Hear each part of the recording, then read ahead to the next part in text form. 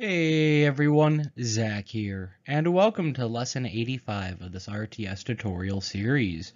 In this video, we'll use our unit's job satisfaction and happiness to determine the unit's loyalty, and if it will take commands from the player or if it will automatically do what it sees fit. I'd like to apologize for the delay on these videos. I'm starting a new job, which is eating up a lot of my time, and is going to cause me to be a bit slow this month of December. That said, also towards the end of the month, given all the holidays and New Year's and all of that, some of the videos might be postponed until early January. But all that said, fire up your editor and let's get started.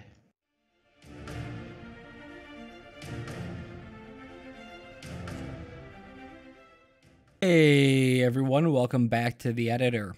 And I know I said in the previous video what we would do is implement a new branch or behavior tree, if I can move over, somewhere in this area. Instead, what we're going to do is we are going to set up a service that will take care of that. And instead of actually, let me pop that back open, having a branch here, we're going to create a decorator in the next episode that will go here that will control when we have our trees selected. And by trees, I mean our individual unit task trees. So to set that up, the first thing we need to do is we need to add some new statuses to our enum. So let's go to our enum folder and go to our unit status enum. Let's add two more in. And these enums will be is doing work and is unloyal. And we'll come back and actually do some more stuff with the is unloyal later on, and I'll point out where we'll do that. The next thing we want to do is go back to our AI folder, go to our services, and then go to our unit status, which has been changed because we've updated our enum there.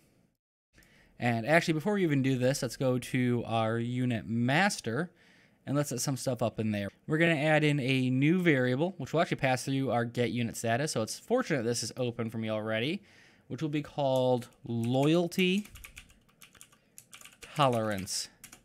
And this will be of type float. And I'm going to just put it in the category status or stats. And just grab it, get it, pass it out here.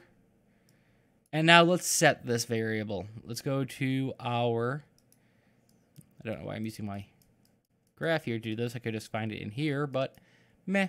Go to our unit features, and we're going to do it the same way we did our resilience. We're just going to move everything along a bit, and then we're going to break that, set our loyalty tolerance there, plug the set into the branch, and then pull off of this, do a random float in range, and our range will be 0 to 0.25. So when we drop into whatever this range is, the unit will have issues related to loyalty or listening to commands. So this is what we're going to use to check our loyalty based on our unit happiness and our job satisfaction. So go back to our unit status, and in here we're going to create a new function, and this function will be our check loyalty level. So check loyalty level, and we're going to get our unit reference.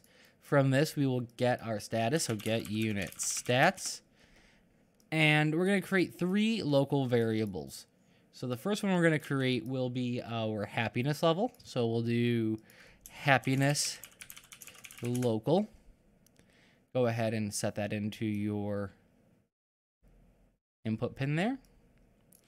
We will do our job satisfaction, which I'll just name job sat local. And then we will do our loyalty tolerance. So we're going to check, are our units satisfied with their jobs? Are they happy?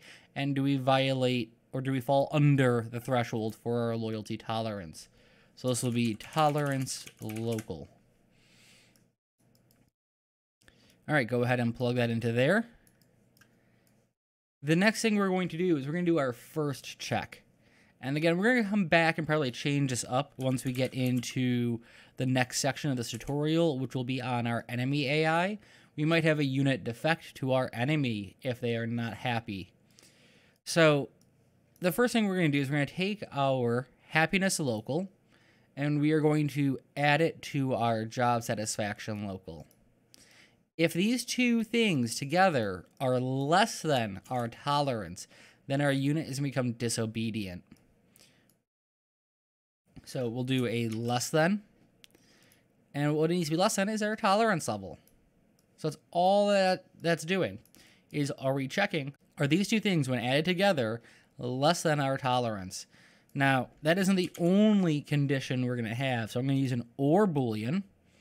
And the other condition I want to know is our happiness overall less than our tolerance? So it can be either case. And this will be a float is less than float.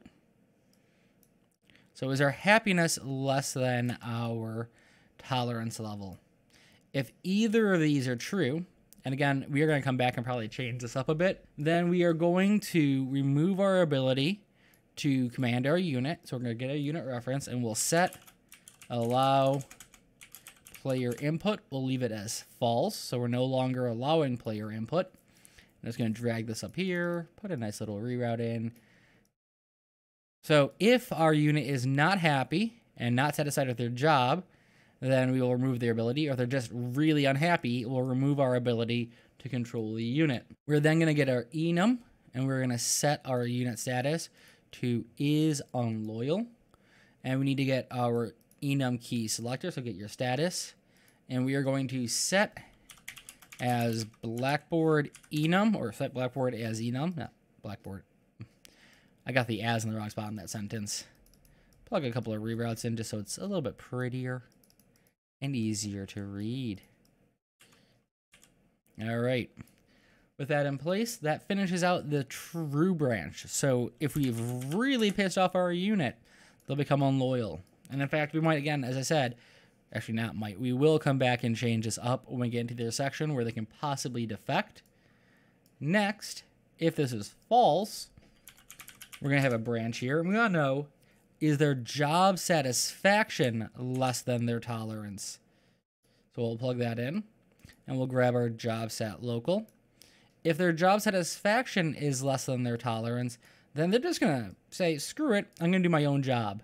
So instead of having the ability to command them removed, all we're going to do is grab all of this, and they're going to try to find something to do so they're not bored and unhappy. And instead of being is unloyal, we'll do is doing work. And then we're going to have one more branch down here. And this is kind of our cleanup branch. So what we want to do is if they're unloyal, so grab your status. You want to get it. We want to know, is this equal to unloyal? So if they're unloyal right now for some reason and they haven't defected, again, we'll get into the later section, and the current happiness is equal to or greater than double our tolerance level. So just like our fear status, when we did our fear, when they had, we had to check if they're no longer afraid, it had to be double the resilience level. We're going to get our tolerance local, and we're going to do float times float, and we're just going to multiply by 2, so double the base level. So if they are unloyal and their happiness has resumed being at least double their tolerance level, then what we'll do is we'll return control and we'll set them to idle. So we're going to grab this entire branch, paste it down here, and we'll reallow player input, and we'll set them to is idle. And then if it's false, then we're not going to do anything. We're just going to do a return node here because nothing is going to happen. Now, you notice I haven't put in a bool value in this return node potentially, like we have with our other ones outside the check fear levels. We've done the fatigue. We've done... I have fatigue levels in here twice. Okay, I can't believe I made that mistake. So this one should be hunger. I'm not sure why I put fatigue levels in here twice. Just want to make sure that actually is fatigue. It is. So go ahead and delete that. I'm sorry about that. Plug that into the false instead. What we're going to do is we're going to grab off of this, put a branch in. But as I was saying, you notice I didn't have that bool value at the end. And the reason why we're doing that is because this check will happen at the very end. And if they're unloyal but haven't defected, they're still going to do their jobs. They're still going to want to sleep and eat at certain points. So this is going to kick into place, and they will just instead continue to be unloyal. They'll go to sleep, they'll eat as needed, and then they'll go do their job. But they won't take commands from the player. So we're going to put an OR in here just like we did before. So over here. And we want to know if they are fatigued. So we'll grab our check fatigued, or is fatigued. I'll just duplicate this. Paste that here into there. And then if they are not, we will check our loyalty levels. So again, remember, because if they aren't loyal, they won't have any control. It doesn't matter we're changing the status. They're just going to be on their pure AI if they're unloyal at this point. Only if their happiness is double their tolerance level will we regain control of the unit. So we can go ahead and test this out. To do that, go to your unit master. I believe in the previous video we set all these back up. We did. So let's set our happiness level to 0 and our job satisfaction level to 0. If we compile and hit play, let's go find that unit. You'll notice we no longer are able to give it commands. We can select it, but we can't give it any commands. So there we go. Let's set this at 0.5 again, and our happiness to 0.5. So that's our default value. So at least we can control our units when they come out. And regardless of what their resilience is, if we look at this little, that's the wrong thing. If we look at the math here, with 0.5 plus 0.5 at the very start, that will never be less than their tolerance level. So we won't have a unit spawn in or get created in our training post that won't be loyal. So that sets up what we need to do in today's video. Moving forward, what we're going to start doing is we'll start working on the behavior trees for our individual unit types.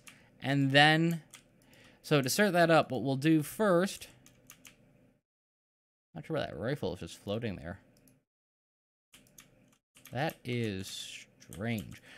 Alright, so I'll try to resolve that before the next video. What we're going to be doing is setting up the decorator that I mentioned earlier in our behavior tree. And then we will go on, and after we know that they are either doing a job or are not loyal, they will go and do their individual behavior trees. So infantry units will patrol and attack targets, engineers will repair, support units will go try to support things and heal people, our harvester units will go harvest things, and that will take us through everything we need to do in this section before we get into our enemy AI and start dealing with how our enemy are going to build buildings and take care of their units. Alright, all of that said, if you've enjoyed this video, go ahead and hit that like button. It really does help this channel out. And if you want to help this channel out further, consider becoming a supporter on Patreon. And if you want to know when that next tutorial is out, make sure to hit that subscribe and notify icon so you can be here when that video is released. Alright, that said, I look forward to seeing you in the next video, and I hope that you have a wonderful day.